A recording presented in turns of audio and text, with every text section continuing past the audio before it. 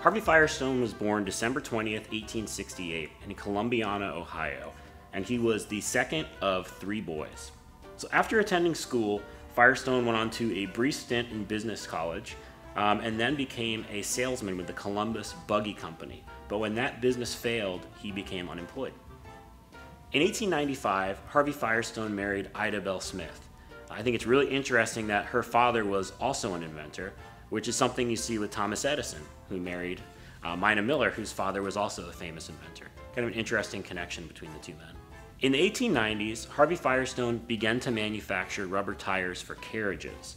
But seeing the automobile craze starting to hit the country at the turn of the century, he founded the Firestone Tire and Rubber Company in Akron, Ohio, which eventually became known as Rubber City, thanks in part to Firestone's contributions. So Firestone's company really starts taking off in 1906 when he acquires a contract with the Ford Motor Company, due in part to his burgeoning relationship with Henry Ford.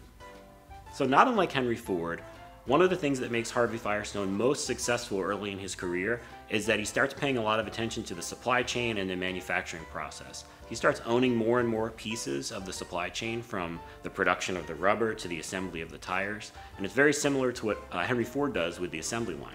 Firestone later pioneered some breakthroughs which would become industry standards, including detachable rims and balloon tires.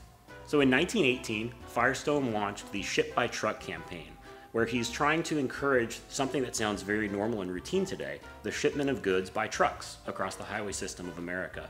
But in doing so, he encourages a few things. He encourages more tires on the roads, which is certainly good for his bottom line, more consumer access to goods, and he's also advocating for our highway system in this country. But interestingly, throughout his life, Firestone also was really drawn to the farm life, which is a tie that he and Henry Ford both shared. They had both grown up on kind of a Midwestern rural farm setting.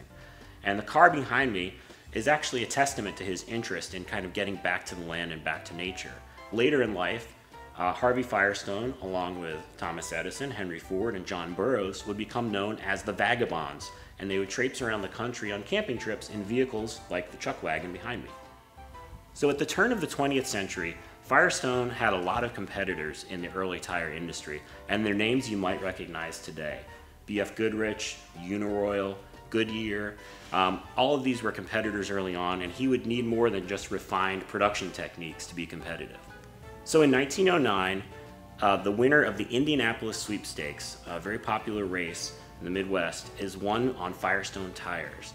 So Firestone tires become increasingly linked to the very popular automobile racing industry in America, and this does wonders for their sales.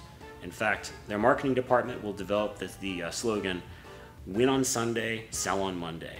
And that's very telling when you think about how important that connection was for the company. Today, their legacy is still carried on in automobile racing with the St. Pete Grand Prix. What people might not know about Harvey Firestone, he received 4 United States patents throughout his illustrious career. He worked and partnered with Thomas Edison on the Rubber Research Project in Fort Myers, Florida. In July of 1927, Henry Ford, Harvey Firestone, and Edison, they formed the Edison Botanic Research Corporation, which their main objective was to find a viable source of natural rubber that could be grown and cultivated in the United States, specifically South Florida, but with the idea of actually potentially expanding the project to other parts of the United States as well.